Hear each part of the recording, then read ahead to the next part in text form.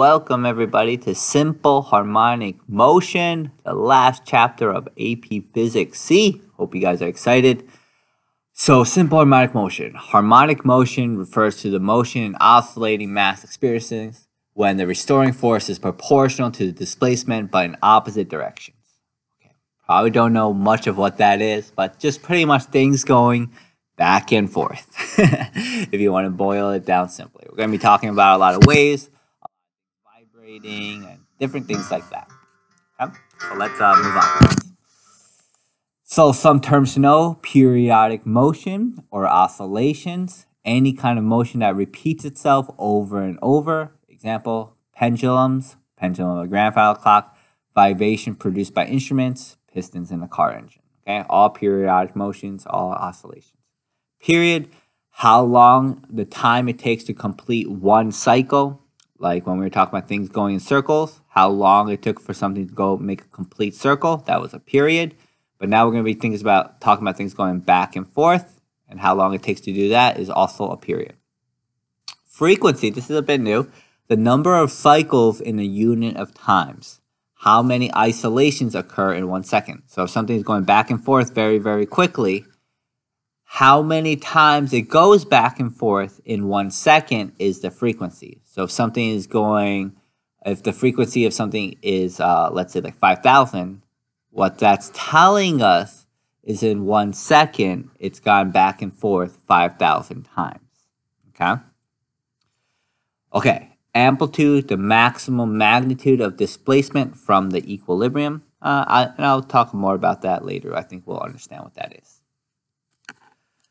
Okay, so displacement is measured from the equilibrium position, especially at the beginning here. We're going to be talking about springs on mass. So how far, the maximum point at which something is oscillating, the maximum point displacement from when it's oscillating, that is the amplitude. So in this case, from here to here, that's going to be the amplitude. Or all the way to the other side, so from here to here, that is the amplitude. Okay, displacement is a measurement from the equilibrium point. So if it's at the equilibrium point, it's 0. But the further it gets away from it or behind it, that's going to be the displacement. Okay, cycle is full to and from motion, the same as one trip around the circle in uniform circular motion. Period, like we said, is the time required to complete one cycle, the same as the period in uniform circular motion. Frequency is a number of cycles completed per second. So the same as frequency in uniform circular motion. So you're going to notice a lot of things that are very similar to uniform circular motion, which will be able to help us. So if we remember uniform circular motion well, that will help us a lot with this chapter. Okay, so what this picture here is showing us is as the position is to the right, the force is to the left. And as the position is to the left, the force is to the right. So that's the main thing here. The position and the force are always going to be in the exact opposite direction to each other. Okay, same as the position and acceleration. They're always going to be opposite direction from each other. Okay, so some formulas. Frequency is equal to the 1 over the period, or the inverse of the period. The angular frequency is equal to 2 pi times frequency, or what I like to use, actually, I like to use the frequency. The angular frequency is equal to 2 pi over the period. So personally, I like this formula a little better. And the force of the spring is equal to kx. Okay, now we're drawing the following situation. So we're drawing these as if we have a block on a spring that's oscillating back and forth horizontally. So for example, A, velocity is positive, and the acceleration is also positive. If you did this, we should have a drawing that looks like this.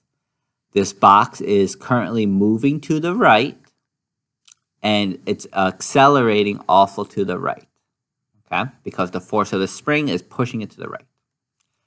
This one, the velocity is positive, but the acceleration is negative. So how this looks is this box is moving to the right, but this spring is trying to pull it back, so the acceleration is going to be negative. Part C, velocity is negative, but the acceleration is positive. How this should be looking is this block, it looks exactly the same as A, but it's moving to the left, and the spring is trying to push it to the right. Okay, so it's slowing down.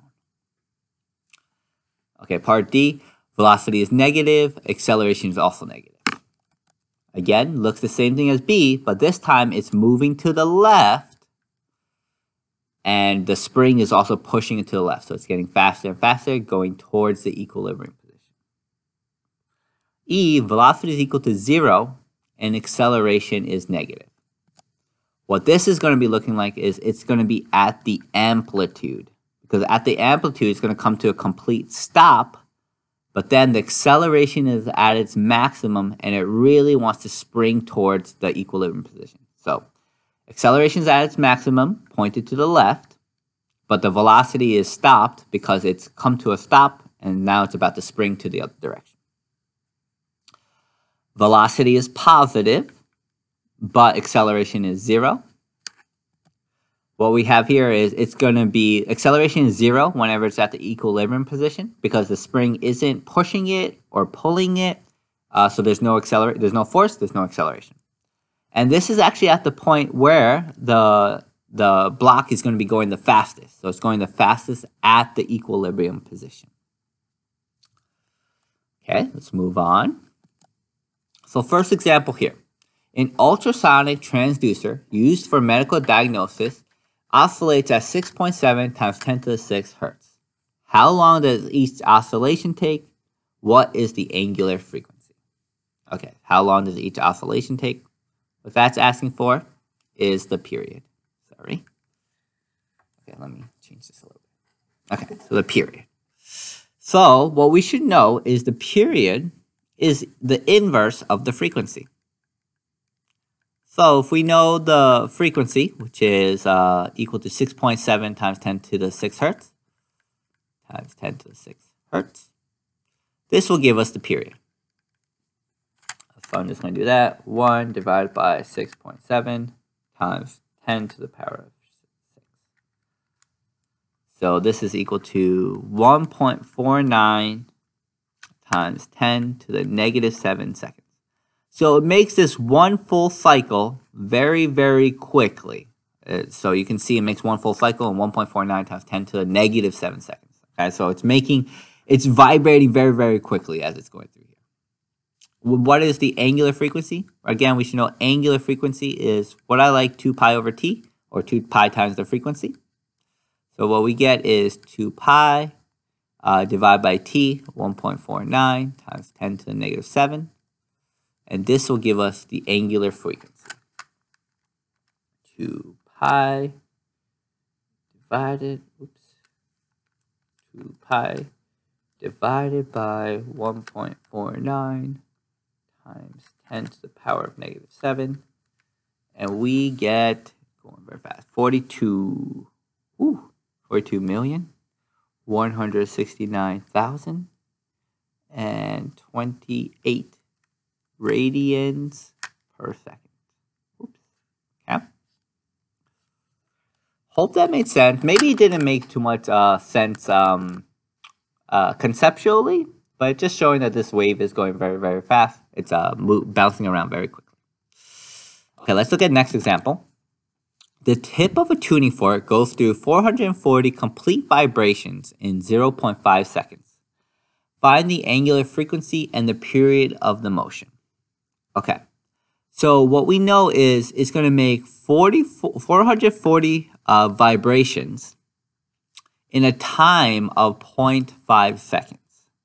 So in 0.5 seconds, it's going to be doing all this. And there's a few ways we can do this, but what I want to think about is in 1 second, so in 1 second, it's going to be going through 880 vibrations. Okay? So what this is telling us is that the frequency is 880. I know we're not looking for the frequency, but that is the frequency, 880 hertz. Now that we do know that, we can find what the period is by just doing 1 divided by 880, and we get 1 whoopsies. 1.136 times 10 to the negative 3 hertz. Not hertz, seconds.